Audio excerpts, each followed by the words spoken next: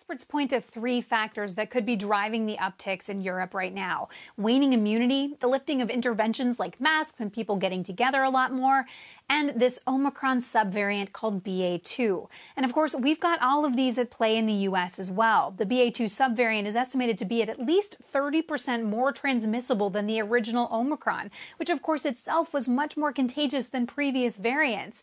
And it's been on the rise in the U.S. since late January. The CDC now estimates it makes up almost a quarter of new cases in the U.S., at least as of last week. And it's more prevalent in different regions, like here in the Northeast, where CDC data show it could make up almost 40% of new cases.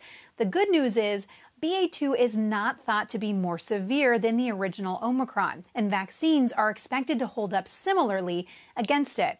So what will this end up looking like in the U.S.? While already wastewater surveillance is suggesting a potential uptick in cases here, and models like this one from Columbia University are now projecting that cases across the U.S. could rise through April after reaching a low of about 30,000 a day, which of course is close to where they are now.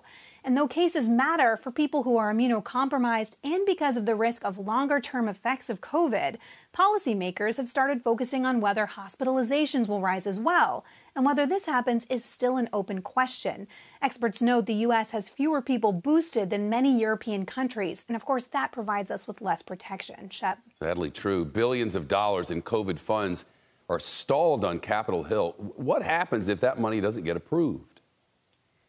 This is really worrying people, and the White House warns it means we'll be unprepared for future potential waves. They say they won't have enough money to buy more boosters for all Americans if they're needed.